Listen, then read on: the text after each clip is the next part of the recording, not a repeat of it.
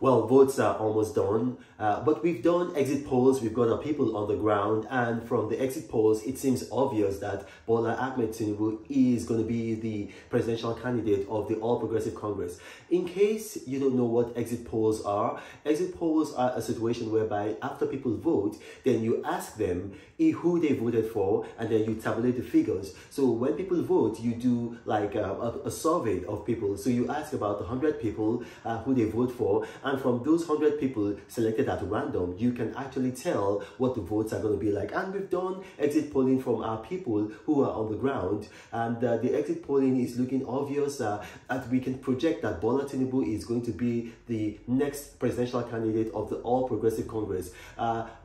Vice President Yemi Osinbajo is coming a distant second, not even a close second, but from the exit polling, we can comfortably say that as long as, because obviously there's a Nigerian factor, which is obviously rigging, fraud, we've seen these before. They tend to be in the general elections, not so much in the primaries.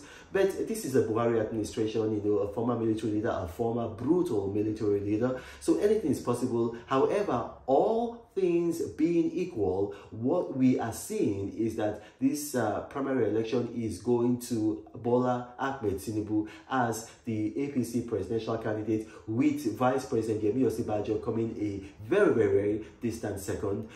Now, we are continuing with the exit polling, but it doesn't seem likely to change because we've had over 100 feedback coming back, and generally that tends to give you an idea of what to expect. This is Reno Mokri. Thank you for watching, and God bless you.